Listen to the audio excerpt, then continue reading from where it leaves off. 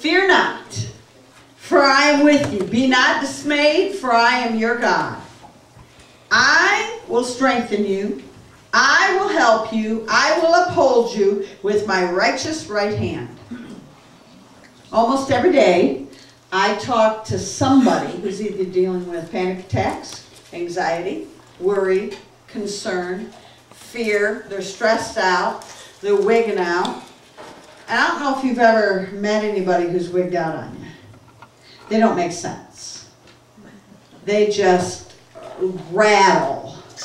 Now, I'm sure if you work in a workplace that's high stress, you get that from people that, you know, how's your day? Don't ask that question.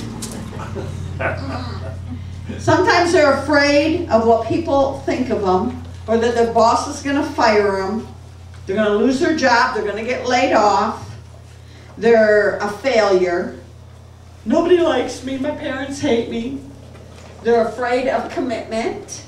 Not all at one time. I'm just listing different things that people struggle with. Not having enough money to pay the bills is probably right up at the top of that fear. Traveling. How many of you guys ever flew on a plane and you hate flying? Oh, y'all like it, huh? I like to fly. Fear of flying is a really big deal with some people. A fear of traveling. I know people that can't even travel in the car. They have to cover their head as they're being driven places because they hate going down the expressway and seeing semis next to them. Flying on an airplane is right at the top. Failure, fear of failure or rejection. Spiders and snakes are right in that category of fear. Losing a loved one. Fear that somebody really close to them is going to die. Or that something's going to happen to their kids. Or that they're going to catch a disease. Or that they're going to experience pain or death. Those are all at the top of the list of fear. Some people are afraid when it comes time to take a test, especially if they don't study. But swimming, I've known people are very afraid of the water, afraid of dogs. I don't know anybody afraid of a cat. But afraid of a dog? Yes, I've had plenty of people that have said that. Insects, little bugs. I mean, it could be literally one of those little beetle bugs that turn orange or are orange and have little spots on them. The ladybugs? The ladybugs. And then once in a while you see those little stink bugs. They'll be flying around. Everybody is doing this. You can see them kind of wincing as it flies through, you know. People are afraid of heights. I'm not so much afraid of heights, I just tip over. So when I stand on a ladder, it's my vision makes it feel like I'm going forward and I follow the way my vision goes and I fall over off the ladders. So they don't let me on them anymore. Right. Smart move. If I'm looking straight up in the air, I can do it. Confined space. Being in a confined space or an elevator, there's people that are afraid of that. Or what the future holds. I had somebody that are really worried that Jesus is going to come back before they have children and get married. And the list is long for people that deal with fear. Whatever the fear may be, it's important to know it does not come from God. Right. God is not a giver of fear. Oh, by the way, I have a package for you. I'd like to give you. Fear. Would you like to open it? You will never see God saying, I have a package for you. A gift of fear. Right. You know, it kind of goes with those same gifts of torment and mental insanity and all those things that people say. God is not a giver of fear. Right. So, In fact, one of the primary reasons, and let me put it this way, the number one tool, I would say, that the enemy uses against people to stop them from doing anything for God is fear. If he can paralyze you and get you to go, I can't do this, he will. If he knows he doesn't have a leg to stand on, he'll stop trying and he'll try something else. It used to be that public speaking was the number one fear in America. That you're going to have somebody put a microphone in your face and say, speak. Oof. Oh, arf. Now it is living a life that doesn't make any difference to anybody. I don't matter. I'm afraid I don't matter to anybody. Whatever I do does not matter. That is the number one complaint for fear. Now, I know I put on Facebook that there were 365 do not, fear nots. I'm wrong. I went in to do my study to find out there's really only 80. Somebody made that up. They took every little thing where the Lord said, trust in me, and they added that all together as a fear not. I'm like, really? I really like that little post. I thought that little 365, one for every day of the year, sounded really cool. And that's right. Psalms 56, 3 and 4. When I am afraid of, I leave it blank. I will trust in you, O Lord. Amen. Psalms 56, 3 and 4. I'm waiting for Nick to pull it up. Psalms 56, 3 and 4. Now, I want you just to change the word on it. When I am afraid of spiders, I will trust in you, Lord. When I am afraid of flying, when I am afraid, so think of it having a little blank spot after that. I will have confidence in and put my trust and reliance on you. Life is a journey. It is 365 days a year. 24/7 hours a day, 24 hours, 7 days a week. With Yahweh, your Lord, Adonai, your God, Elohim, your Creator. Amen. And if he ain't got this covered, there is nobody going to have it covered for you. That's right. When I'm afraid, and my husband hasn't come home from work yet, he was due an hour ago. Lord, I will put my trust in you and diligently hold on to trusting you in prayer that you have him covered and protected. Fear is a very strong emotional reaction. Something you perceive that there's imminent danger to. It's characterized by something called fight or flight. You either stand and fight in the middle of it, or you run like a chicken with its head cut off. I should not use that terminology. But I'll tell you what, if you've ever seen a chicken run, you will either run in the middle of fear or you will freeze. So it's flight, fight, or freeze. You will either panic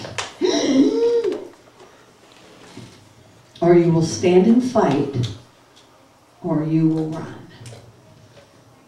That's the response. Now, I don't know if any of you have ever experienced paralyzing fear. Paralyzing fear, you can't move. I've had a few people that have been paralyzed with fear in their sleep. And they called me. And they said, I couldn't move. And I had to walk them through it, tell them what to do. They haven't had an episode since. They just told me that the other day. I had another girl. Fear attacked her every night. She burned. Oh, excuse me. She died in a fire every night in her sleep. And she called me, and I gave her a prayer to pray. I put up for her, sent it to her. She said she slept for the first night. No fear. And she said, I didn't die that night. I didn't die. Yeah, it's kind of strange when someone calls you on the phone to tell you they didn't die. Right? Yeah. I also had another young woman who took an overdose of cocaine. And I mean a massive overdose. And it burned out the sensors in her brain. And when she slept every night, she died a different way. And so I got her given to me in foster care. And they had her on medication. But she didn't know what to do about it. She didn't like the nightmares every night. Isn't it interesting how the enemy comes in the minute he has an open window or a little avenue? He flips open that door, he runs right in there, and he wreaks havoc with your mind. Now, she could wake up and know she wasn't dying, but boy, when she went to sleep, she didn't want to go to sleep every night. I had to fight with her to go to bed. I'd say, go to bed. I don't want to. Go to bed. You don't understand. Go to bed. Deneille, I can't. If I go to sleep, the minute I go to sleep, somewhere in my sleep, I'm going to get attacked. Once she learned how to combat that, I just saw her a little bit ago. I was going to say the other day, but it's really been about a year. And did you know what? She's recovered. Amen. But it was a journey. People that are really attacked by fear, not fear of a ladybug, which there are some people I've seen spaz at ladybugs, or even the tiniest spider. Yeah. They just go like, ah! I'm like, really? Yeah. Slap, you know. Yeah. Who's bigger? That's right. Fear is not a gift from God. We've covered that. For God has not given you a spirit of fear, but of power, love, and of a sound mind. It means He gave you a sound mind. So don't even pull the I'm going crazy card on your parents. Don't even pull the I can't help it, Mom. I can't help it. God has not given you a spirit of fear, but He's given you power, love, and of a sound mind. Get control of your mind. Yes. Amen. So I've had people tell me, but I'm ADHD. I can't help it. Yes, you can. Because He says He gave you a sound mind. Amen. Now operate in it. Amen. And did you know what happens? You call them on that when you see somebody having a meltdown. Yep. Call them on it, and they'll get a grip, and they'll come into alignment. Oh, okay. I have a sound mind. Now we're going to process this and talk about it, and then they'll be able to do it. Fear actually will weaken your immune system. It will cause heart damage. It can cause a heart attack. The Bible says that their hearts failed them for fear of what was coming on the earth. That means they had a heart attack because of fear. Fear causes stress. It also causes ulcers. Irritable bowel syndrome. Decreased fertility. People that live in fear, are less likely to have children. Yep. It accelerates your aging. You get your wrinkles earlier. And you get older quicker. Yes. It causes premature death. Actually, they have that down there, premature death. Yeah. It impairs your memory, so you don't think clearly, because fear has paralyzed certain parts of your memory. Yeah. Fear can impair long-term memory. Yes. It can cause damage to certain parts of your brain, and they can see it on the MRIs. It's difficult to regulate fear. A person that's anxious most of the time has chronic fear. Their memories confirm that. They don't remember very well. And they usually will suffer from something called PTSD, post-traumatic stress syndrome. They can live in fear. I remember when one of my sons came back from war, the first 4th of July. Bam, bam, bang, bang, bang, bang, bang. And he said, I can't take this. I got to get out of here. Now, you just watch a dog during the fireworks. It's a bad idea, bad idea. Do not take puppy to the fireworks. So the dog was kind of tiny, and his name was Timber. And sure enough, we took him down to the East Jordan Ironworks parking lot for the fireworks. And he was just going to go in the car. Not a big deal.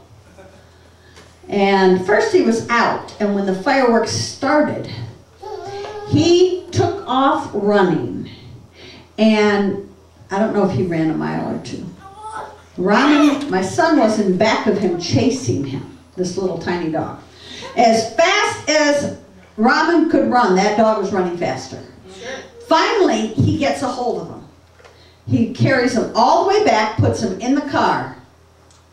But as the explosions are going off and all the fireworks, he pees and poos that entire car. He was so, fear gripped him like you wouldn't believe. It can have that same effect on somebody who has been in war. Yes. Yeah. So sometimes something can trigger fear and cause in you a reaction that maybe you don't even know why you're reacting like you're reacting.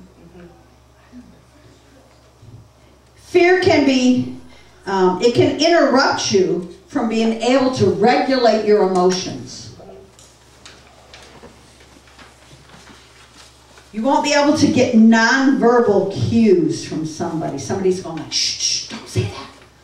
No, calm down, calm down, calm down. Doesn't matter how many times you say calm down. They are not calming down. They are going to do what they're going to do until the episode is done. They react without thinking. They don't have any ethics or any control over their tongue sometimes when they operate with fear. Some people will start swearing when they're afraid. And it impacts your thinking and decision-making ability. That's why they tell you in the middle of stressful situations, stay calm. Nick's the only one that does that. He's the only one that stays calm. Everybody else goes like, whoo! No. Glenn does too. He can go to a big fire. That's why they're the chiefs. You know, they can handle high stress and stay calm. But it also causes mental fatigue, chronic depression, and mental health issues. Fear is not a gift from God. That's right. That's right. It is actually not from Him at all. Everything that God has made and created that's good, the enemy, the devil, Satan, has taken and twisted it. I can't believe that people say, oh, I just love those movies that are just like horror movies. Have no idea what they're putting into them. That's right. I'm going to tell you, If you're ever put in a situation, and I can say this because it's teenagers and not little kids, but I watched a commercial from Psycho years ago. And it took me years to be able to take a shower without seeing a knife coming through the shower curtain. All it was a commercial.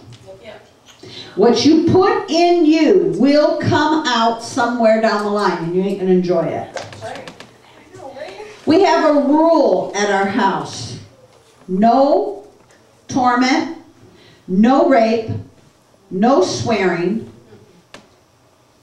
none. No fear. Okay? No fear, no horror in my house. So why do you think I would allow it on this? Right. Or go to a movie and watch it? Right. I say absolutely not. And because of that, people say, how do you sleep so calmly all night? I mean, you guys can hit the bed and you're just sleeping. Perfect love casts out all fear, and I don't have any. I didn't entertain it. I didn't feed it. If you feed fear long enough, it's like the young woman that said, I asked her if she wanted deliverance because she said she has a split personality. And they were going to put her in a mental institution because she sees the other part of her. What do you think she's seeing? She's seeing a demonic spirit. That's right. Okay? She says, it's the other part of my personality, and do I have to get rid of that? Oh, if I cast it out, it'll leave. Well, will it change my personality? I'm like, what do you mean? She goes, well, I like murder. And I like watching gore. I don't want to stop that. I said, well, if Jesus comes in and he saves you and he delivers you, you'll stop that. Yes. If he really comes in, delivers you, and saves you. But if you want to feed yourself fear, you're feeding yourself actual fuel from the devil. Yes. That's right. And it will open a door in your life. Amen, it will. You don't think it will open? Oh, you better believe it's going to open a door for sickness and disease and a whole bunch of other things, mental, depression, all of those things to come in if you feed yourself fear. Yes. Right.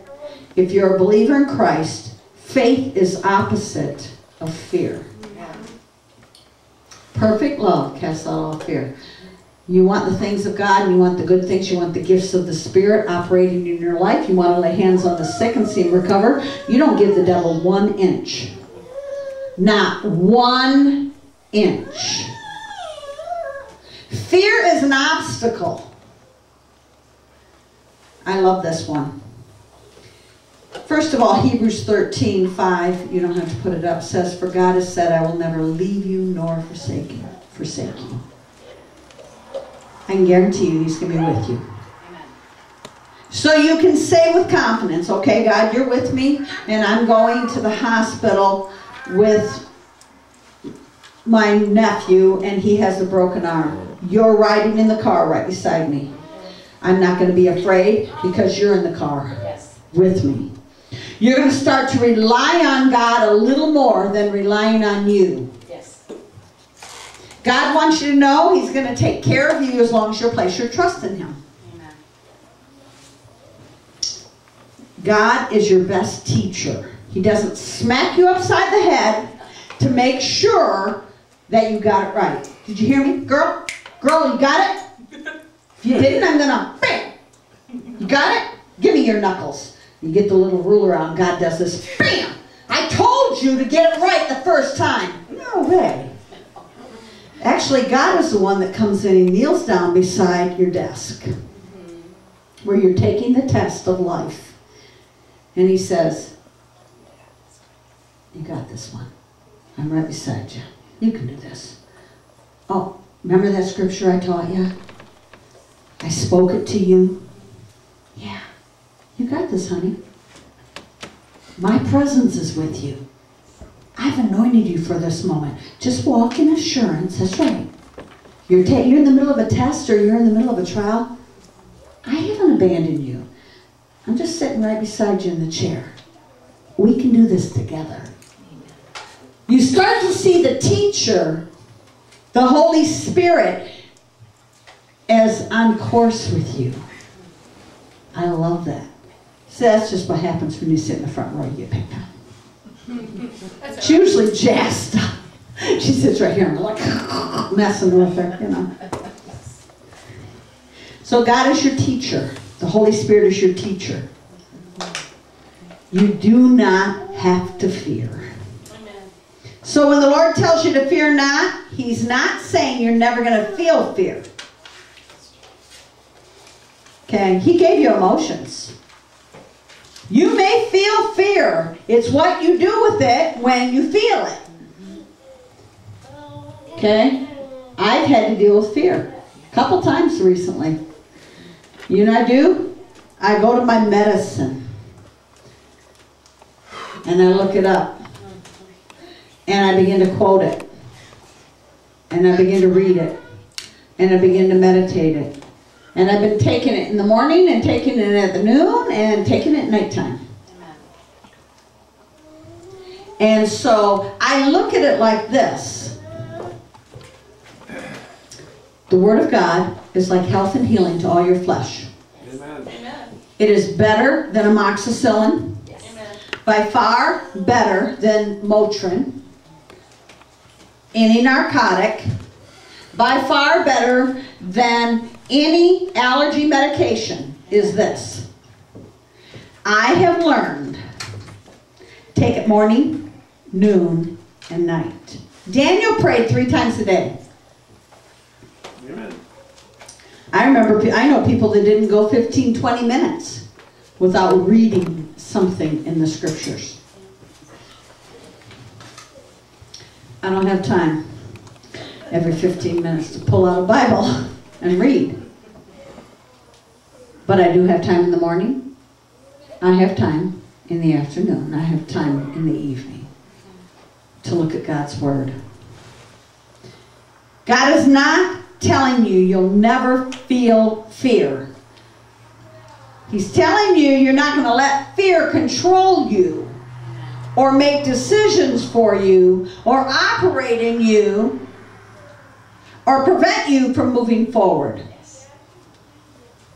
They will tell you true courage is moving forward in the face of fear. Well, I don't know if that's true or not. Could someone please move the children from that table and put them at a different table? When you feel fear, you're going to have to make a choice. So, when the enemy tells you this, did you know you're going to die? I wouldn't drive during this storm, even though you have to, because you're going to get in an accident. But you know it's not God. No, God, I have to go to work. I'm going to trust you, and I'm going to put the angels of God around my vehicle. You begin to quote the Word when you really are faced with fear. A child gets sick, and suddenly their fever don't come down, and you've prayed for them, and you're not seeing an instant result. And the enemy says, they're really sick. I bet you they got like spinal meningitis. Mind you, the enemy only knows how to lie. So he invents something. He doesn't even invent truth. He just invents a lie. You know, you're going to lose your job. You saw your supervisor, how she looked at you. You know, you're the one that's going. When they clear out and get rid of some of the people, you're next in line. All it takes is one thought. And if you nurture that and you feed that and you don't go after it with medicine, oh no, my God shall supply all my need according to His riches and glory by Christ Jesus. And I will not fear. Amen. No weapon formed against me shall prosper. You begin quoting the Word and it is just like medicine. I love it. I love it. So you have a choice when you're afraid. I like this story in Numbers chapter 13, so I'm going to tell you a story. You can read it later. Moses says, I've given you the land, and we're going to go over and take the land, and I'm going to call forth one spy from every tribe. I need one spy from the tribe of Judah, the tribe of Reuben, the tribe of Levi. I need a spy from over here from the tribe of Gad and Manasseh. Now, he didn't pick a normal CSI spy. It says he picked a leader. Right. Now, that means somebody that had half a brain. Somebody smart and intelligent. Somebody that had some skill. And he said, you're it. And you're it. What a privilege to get picked as a spy. I always thought CSI work was fun, would be fun. You know, go in with my little brush, get the little fingerprint, you know, and brush it up and check it out. Who does it match? Find the little clues. That wasn't what these guys are doing. He said, when you go in to spy out the land, find the highest place. Get up high on a mountain. Do you remember the song I sang the other night? It was called From Heaven's Point of View. Get up high on a mountaintop, and I want you to survey the land below you. Look at the camps, where they're located. Map them out. Look at the troops, where they're located. Look at where the vineyards are. Look at the foliage. Get up high and take a good look at it. Now I want you to go down. I want you to see if they're friendly people or they're not. And if they're not, run like the dickens and get back here. No, he didn't say any of that.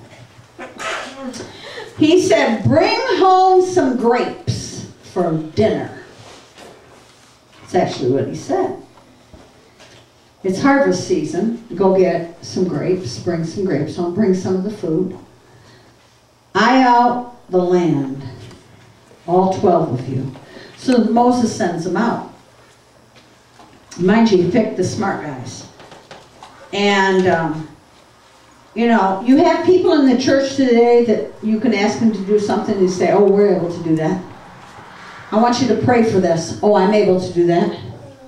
We have so-and-so and they're sick. I don't know, maybe God doesn't heal that disease. Could you, like, ask Tina instead? Because I'm not familiar on how to pray with that one. I always love those things. But here they are, so they go high on a mountain and overlook and see giants below. Now, I did a little study on the giants. The giants can be anywhere from 14, 16 to 30 feet tall. Now, the big giants, as it says in Numbers, are from the tribe of the Amalek tribe. It meant they have long necks. Well, I have a long neck. No, I mean a long neck. I have no idea, but it could be 4 to 5 feet neck. I don't know. But these guys were not little. And they dwelt in the land. Now, remember I told you how giants got in the land. Fallen angels came down, which were men, angels, male angels, had sex with females. Yep. Humans. And it bred giants through the land. Ungodly people. People of sin, immorality, and they filled the land. And here they are. I'm up at the mountain. Oh, hey. Caleb, you see that down there? Hey, Levi. Holy smokes, that guy is massive. Have you ever seen anybody like him? Me neither. I bet he's 25 feet tall. How do you think we're going to fight him and clean the land up? That's a big dude. Oh, look at his sandwich for lunch. It's the size of one of the tires on the chariots. And we're in trouble here. And you have 2 spies, Joshua and Caleb. Yeah, they don't look that hard. We'll whip the snot off them. Yeah, we can do anything with God. Yeah, we know who's in back of us. It's a good thing, Yahweh, you're standing right in back of us. We're not afraid. Moses said we can take the land. We saw what God did when he parted the sea. We can do this. Yeah, not bad at all. Hey, on our way back out, let's go get some of those grapes from the vineyard. And they put it between 2 people, 1 pole, 1 cluster of grapes. It took 2 people to carry it. Let me tell you a little bit about that. This is offbeat from the sermon. When things are corrupted, the whole land became corrupted. It changed the whole DNA of the soil.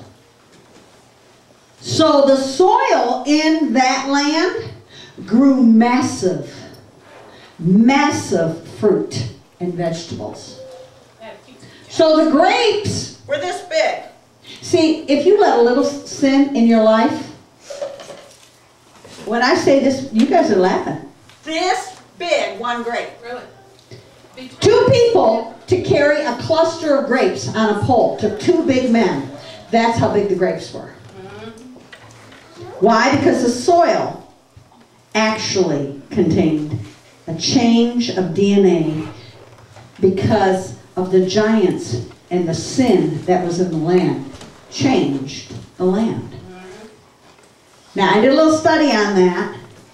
When the land is cleansed, things become normal. And I know this to be a fact.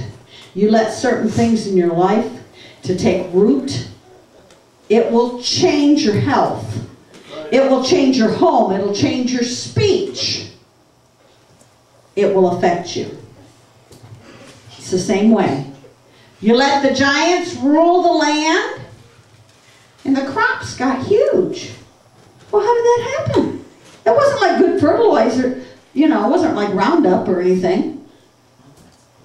You know, it got Miracle Grow. That's it. We use Miracle Grow. No, it wasn't Miracle Grow, guys.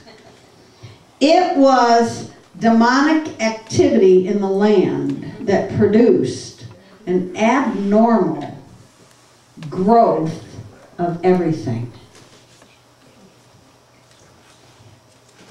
So here you go. Here's the traits of the 10 that came back. When they came back, Moses said, how'd it go?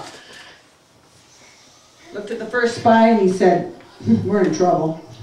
Second spy said, you gotta be kidding me, Moses. Third one said, not happening. Fourth one said, it's way above our head. Fifth one said,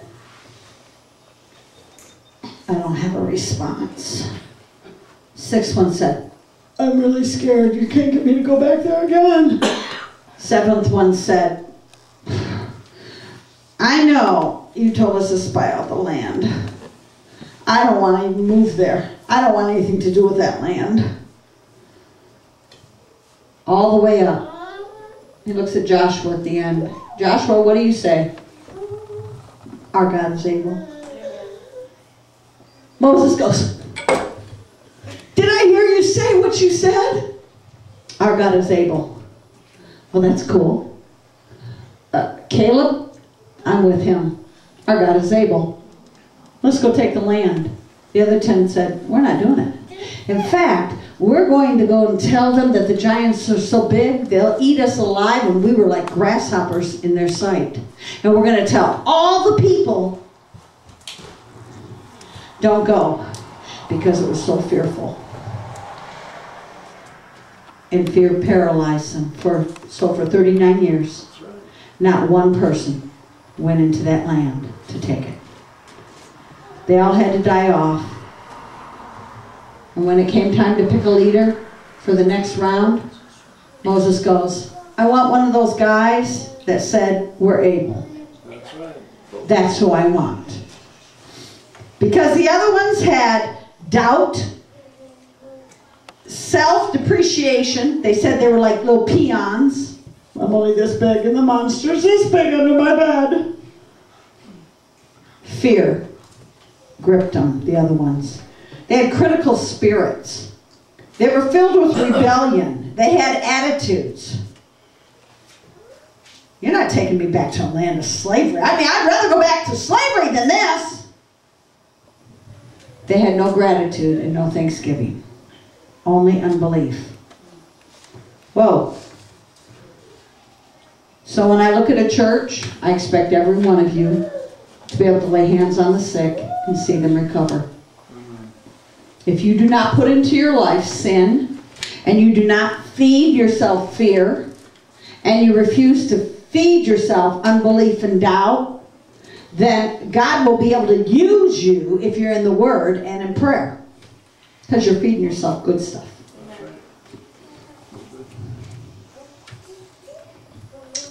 See, there's nothing better than to have you shrink back in fear and live tiny, useless lives. That's what the enemy wants. That's what Satan wants. Just know you will never amount to nothing. Oh, really? Peace I leave with you. Not as the world gives, give I unto you. Let not your heart be troubled, neither let it be afraid. If you start to expect fear, let's say you had a bad experience one night and you were fearful in your sleep. Okay? So you woke up and you were afraid. You used the Word of God over it and you went back to sleep. But now it's the next night before you go to bed, the enemy will say, remember last night I gave you a nightmare. What I do is I go looking for where it came from. Lord, did I put anything in me that opened a door anywhere for fear to come in my life? I go hunting for it. If I didn't, boy, I go after that. Oh no, devil. You're not bringing fear on me tonight. I take authority over you in the name of Jesus. I bind you. I break your power and the authority of that power. And every assignment, every curse spoken against me, any trap of the enemy, I break its power. It will be null and void in my life and in my family's life. And I mean, I really go after that. And there are prayers over there. Rhonda had me print them out in the little blue book or turquoise book. You can pick one out and go, I want one for fear. I want one. Probably the most powerful one that people keep buying, or not buying, but taking. I just had another dozen printed today and I forgot to pick them up, were a prayer against demonic spirits and strongholds. And I prayed that a couple times. Said, Nick, I think we need to pray this prayer of agreement. And we prayed it. I mean, you just get together with your mama. That's the most powerful prayer you can pray, is a prayer of agreement. That's right. Carl and Cindy. Janine and Herman. You start praying a prayer of agreement. Betty joins in. Grabs Monisa. Mom, we're going to pray a prayer of agreement over this. Something happens in that prayer. Amen. See, Satan is very shrewd. He doesn't give up real easily. He wants you in bondage to fear. He wants you in bondage to sin. He hopes that he can draw you in and sucker you in like... Do you love those sound effects? Okay. You better live watchfully, ready to recognize it and immediately confront it the minute he does it. Don't you wake up in the morning if you've slept and had something wrong with your sleep and let it go. You wake up mad. And you go after it. When fear grips you on something, you don't entertain it. That's right. Oh, let me see. Let me take it to lunch. Oh, you know, I should call 3 people and tell them about it, how I'm so afraid. No, you better run right to the Word. Get that medicine and slap it upside the head. That's right. Something I hate worse than anything is, you know, your great Uncle George, he had cancer. Cancer of the eyeball, so I saw you blinking the other day, and I thought you might be getting it too. That's just an example, guys, but you've heard that. Oh, you know, so-and-so, you know, they suffer from depression. You're going to have to suffer from it too. Really? Where do you come up with this stuff? First of all, the only thing the devil can use is old photographs and memories from your yearbook. He goes in, he opens your little photograph book, and he pulls out some pictures and goes, oh. That's right. Oh, I see what you were doing there. Your memory. He goes back to that little photo. Let me get that. Oh, yeah. And the minute you didn't do anything with that memory the first time, first of all, you didn't take authority over it and say, you know what, flesh, I kill you. Don't you love that guy? You know, that little puppet. I kill you. That is what I say to my flesh. Flesh, die. Memory of that moment, that was sin, die. I kill you. You know, carnal mind, I just pick the carnal mind up and go like, stay there, don't come back. Until I tell you I want to make no-bake cookies. Then I will pull you out. Until then, park it. I'm serious, guys. And you know what happens? I'm serious. The enemy probably goes like this, like, she's such an idiot. But she does have one up on us. If you don't go after it, you don't go after that photo in your mind. Guys struggle even more, sometimes than women. Women may struggle with fears. Guys struggle because they're visual with images. They see a woman and they have to pull lust out of their and cast it down. I see a man, I think, ain't nothing attractive to him. I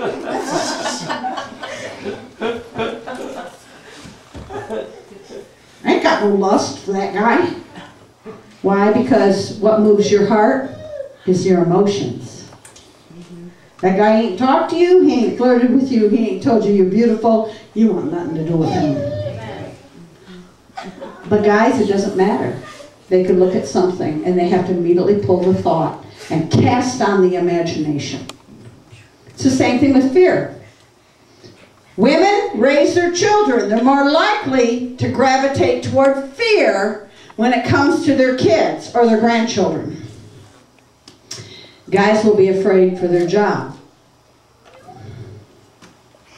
and their employment, whereas women might be afraid easier for health and their family. Single moms fear both. Single moms fear both. Yes, all of it. Yeah. So you don't let the enemy even bring one photograph of sin back to your mind that you were redeemed from. You go after it, you pull it down, and you take authority over it in Jesus' name. It all has to do with lordship and authorization. You confess that Jesus is your Lord, right?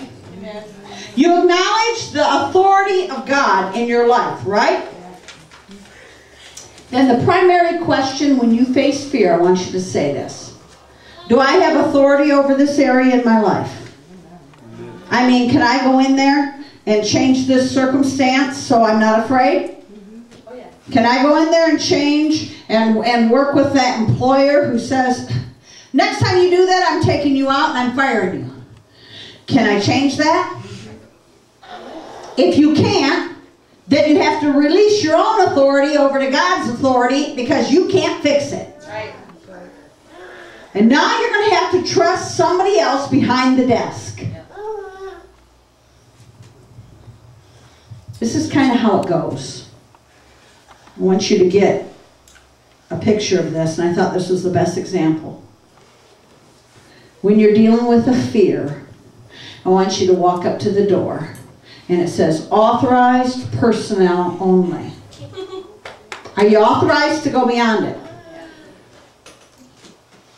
But there are some things I've been able to fix myself. I've been able to get rid of the fear myself. I could do it. In the flesh, I could do it in the natural. I could call my kid on the phone and say, where are you? Okay? I stayed too late at so-and-so's house. I'm coming right now. You better get your little, let me say it this way.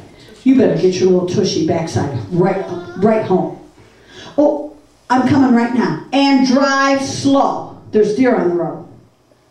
Okay. I could handle that. That little door that swung both ways that said authorized personnel only. I could just reach in there and take that little fear and get rid of it because I dealt with it. The Word of God says, be anxious for nothing, but in everything by prayer and supplication with thanksgiving, make your requests known to God. So I want you to get a picture of this, these two doors. And right in back of it is God. He goes, I'm sorry, you're not allowed back in here. You're not authorized personnel. This is my job. You stay out. You're in the waiting room. I'm dealing with this. You give me trust. Did you put trust in me as your doctor? How many of you guys ever had a broken bone? Been to the hospital in the ER where you had to trust a physician to deal with it. I'm going to tell you this. There were some times, if you ever had to go to surgery, you saw the little thing that said, authorized personnel only, stay out. Moms, grandmas, aunties, uncles, and dads. Close enough. Authorized personnel only.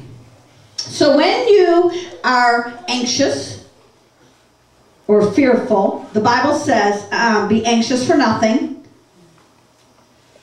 You have been given authority to do one thing. Be anxious for nothing, but in everything by prayer. So you've been given authority to pray and supplication, to petition God, and thanksgiving and gratitude. So you've been given authority with three things. You can pray about it, you can give thanks about it, and you can make the petition known and your request known to God. To state your request. That's it. You're not authorized to go forward through that door and try fixing it yourself. That's right. That's the door to your future. God stands behind there. He goes, he sticks his head out. You go try to push the door open and goes, what do you think you're doing? Did I give you authorization to be back here? Did I? What are you authorized to do? Pray. Give thanks. Supplication, that means make specific requests known to God. That's it. If you're not authorized behind the door, stay out. Pray, give thanks, make your petitions and requests known to God. And then trust that the man in back of the door has got it. Okay, I guess.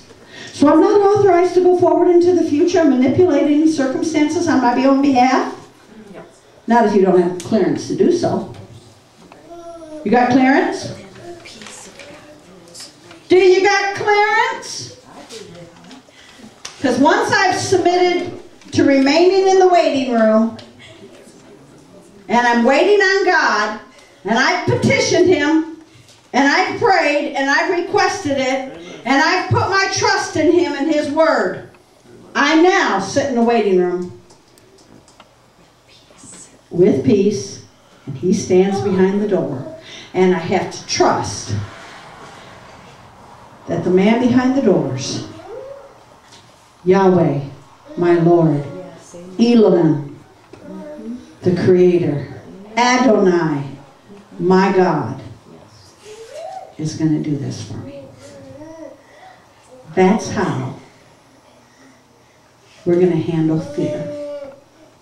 So when you see the media, or you see a storm coming, Lord, there's a storm coming. Yeah? Fear begins to grip you. Now, there are times fear sounds like an alarm. It says, get out of the way of traffic. Don't stand in the middle of the road. Somebody's beeping their horn. And all of a sudden you look up and see a car coming. That's an okay kind of fear. It's called get your tootsie to the side of the road. But God says, fear not, for I have redeemed you. I have summoned you and called you by name. And when you pass through the waters, I will be with you. And when you pass through the rivers, they will not sweep over you. And when you walk through the fire, you will not be burned, and the flames will not set you ablaze. Isaiah 43, 1 and 2. Let me warn you guys. The God, Jehovah, Yahweh, Adonai, Elohim, the Almighty Creator, behind the door says, you can pray, you can believe me, you can trust me, you can make a supplication and give thanks. But you can't change the circumstance. That's my responsibility. You do the other stuff, I'll take care of the rest. That's what you do with fear. That's what you do with fear. I want you to sing this with me. You are my hiding place. When my son Danik fell at 5 weeks old, he fell out of his car seat on the cement at 5 weeks, so just a brand new baby. He was not buckled in. I forgot to buckle him in. I picked up the car seat and gave it to my daughter Jasta, who was 13 at the time, and I said, honey, take the baby to the car.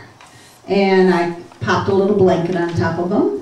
And she walked outside and the blanket got snagged on something and fell on the ground and got tangled around her feet and she fell. And the baby fell out of the car seat on his head. And he had 2 4-inch skull fractures. And they said, we're going to take your children. You must have thrown your baby out of a 4-story window. We took him up to Northern Michigan Hospital, and my physician there came in to tell me, you must have abused him. I said, no, I did not.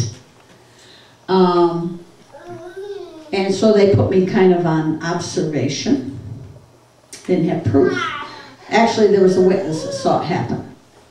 Thank God for the witness. Amen. Judy Koyana from our church waited on me at the restaurant that morning.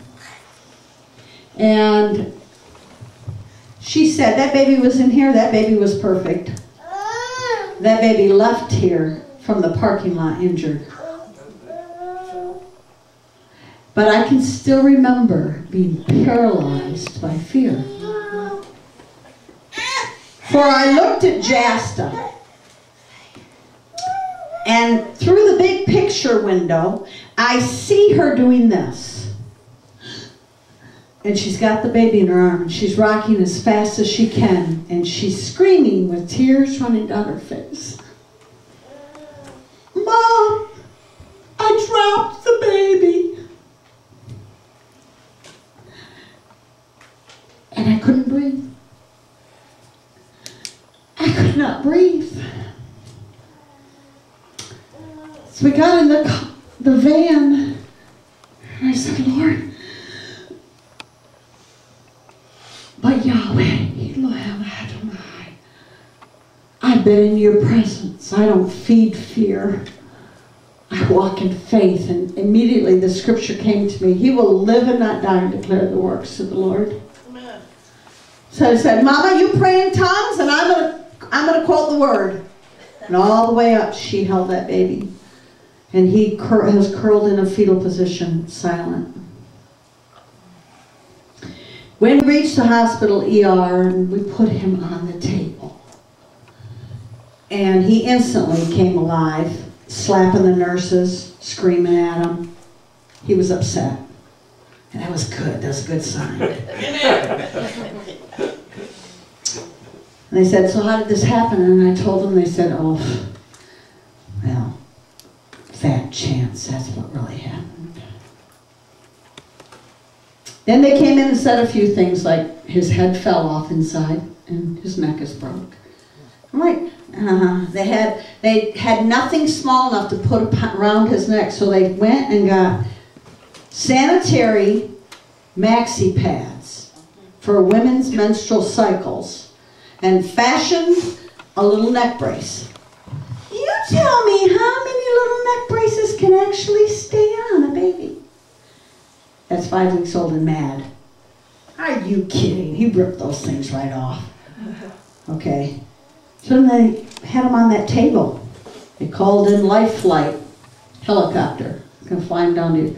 They said, you have your choice, the boss or U of M. And I said, U of M? And one nurse came in and stood beside me, a big black guy, Cornell. And he said, I'm going to tell you this, and I want you to listen to me. You entrust that baby to me as the nurse, and the caregivers, your mother, and them, and you get on the road, you and your husband, and you meet that baby there. I'm telling you, that's what you gotta do. Wisest thing we ever did. We got there, they lost the baby. Couldn't find the baby. They didn't know where they put the baby. It was in a part of the ER, covered up with a blanket in a corner. We walked in there about 30 minutes after the baby. This is one time, guys. We blew a tire on the way down, going about 80 miles an hour. It should have blown on the way up to the hospital, but it didn't. It blew on the way down. And I looked at that tire, and Nick is kneeling on the pavement, and he can't, and there's a lock on it. There's a lock on the spare in the back of the van, and he can't get the lock off. It's been rusted shut. You may have to take him to his mommy, little one, so I can finish this story. Okay, Marlena? Thank you. So here I am. What do? There's a lock on the tire. I'm at a loss. It will not come off. It is rusted shut. The Jesus rose up in me. I had it way back then. I just didn't know I had it. Yes, you did. I said, devil, you get your hands off that lock. I command that lock to open now in Jesus' name. And Nick went. And it popped open. And he puts the tire on and we head down. So now we're 30 minutes behind. And when we arrive and they can't find the baby, I said, I want my baby. That baby is here. And they're like, you certainly don't look like a woman who just threw her baby out a 4-story window. I said, I most certainly didn't. Where's that baby at? That's my baby. By golly, they found that baby in a different hospital. And we went over to the other hospital. We went to Moes. But that isn't where the baby was supposedly flying at first. They took him in. They did x-rays and they said, we can't get a clear x-ray. Everything's fuzzy. Kind of looks like we can't see what's going on. And I went, cha-ching, Jesus. The whole time he was up there, while I was driving down, my mom and Kathy Bowden stood beside him and quoted the Word of God and read Scripture. They read Scripture to a 5-week-old? Oh, you bet. Because that is health and healing to all your flesh. Amen. And he's my flesh. Amen. So then they come over and she said, you can't, we're going to go in for a CAT scan, but you can't go with them. I had already been in there for the x-rays, and I said, what do you mean I can't go with them? Well, you can't go with them. I said, oh, you want to make a bet? I'm his mother. I'm going in. She said, I don't understand it. You're just not behaving like one of them. Like, one of what? Like some woman who threw her baby out a 4-story window. Could be because I didn't. But he soothes. I heard her talking to somebody else. He soothes at her voice. Oh, that's not an abusive mom. That's just not. Boy, I don't know. They come back and they said, well, we're not getting a clear scan. We're going to have to sedate him and put him under. He's moving too much. We're going to put him under and do an MRI. And this time you can't go in.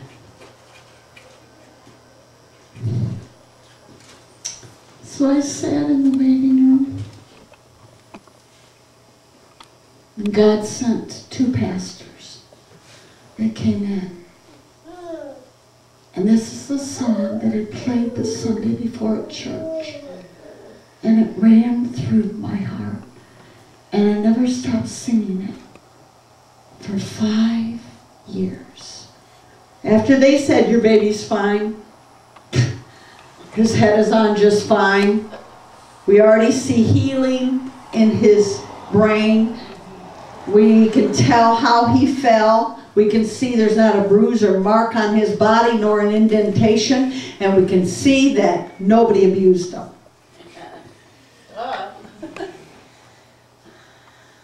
I still was paralyzed with fear. But whenever fear came, which was like every time the baby crawled and bumped his head, I had fear.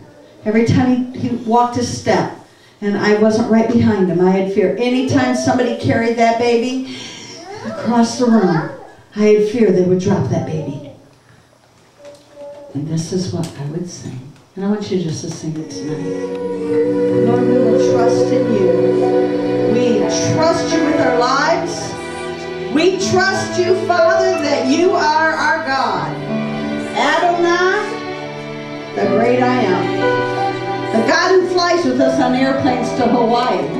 The God that stands in courtrooms and brings all the truth and let it be known. The God that gives you houses and supplies needs and keeps your jobs and makes provision for you. That's the God we serve. And Father, I thank you for who you are. I ask you to line the highway for our coming and going. Yes. I thank you, Father, that there's a hedge of protection around our people, every one of them. None of them will come to harm. No weapon formed against them will prosper. And Father, I thank you. All the days of their life are counted and numbered. And they will live a long life and declare the works of the Lord. And with a long life will you satisfy them and show them your salvation and their families. Father, I thank you, every one of their sons and daughters, every one of their brothers and sisters will know you as their Lord and Savior. In Jesus' name. In Jesus' name. Amen. Thanks for coming.